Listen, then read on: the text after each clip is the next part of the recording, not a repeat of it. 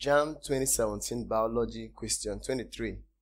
In a 15-meter square habitat, the total number of triders counted using a 1.6 meter square quadrant thrown randomly 50 times was 400.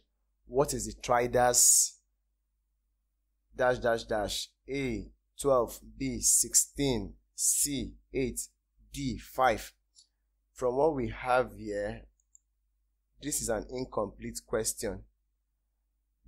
We are supposed to have another parameter attached here after triders, so we can't give the correct answer for this question, but we'll definitely look at other parameters that you'll be asked when you are faced with questions like this. And the possible things you may likely be asked are average number of triders, density of triders, and population size. So now let's look at how we can calculate for average number of triders. The formula to calculate for average number of triders is equal to frequency of triders all over number of tosses. From the value we were given, frequency of triders, that is the number of times triders occurs in all quadrants thrown, was equal to 400. And our number of tosses equal to 50. Therefore, average number of triders per quadrant equal to 400 all over 50, which is equal to 8. Next, we'll look at how to calculate the density of triders. To calculate density of triders, we use the formula which is average number of triders per quadrant toes divided by area of quadrat.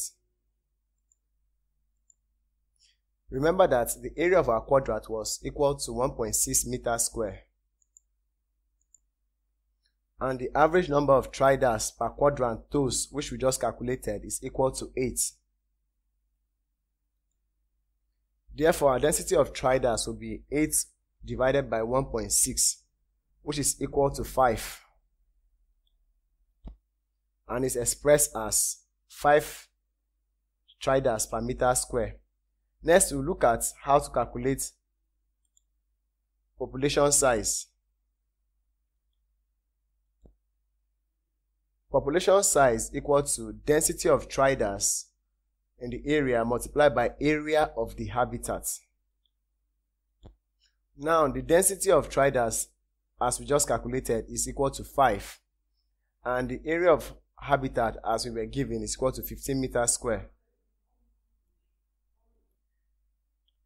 So our population size will be equal to 5 times 15, which is equal to 75. So that's how to calculate for average number of triders, density of triders, and the population size of the triders. So in case you get to see this kind of questions in any other format, we use the following formulas as I've shown to you.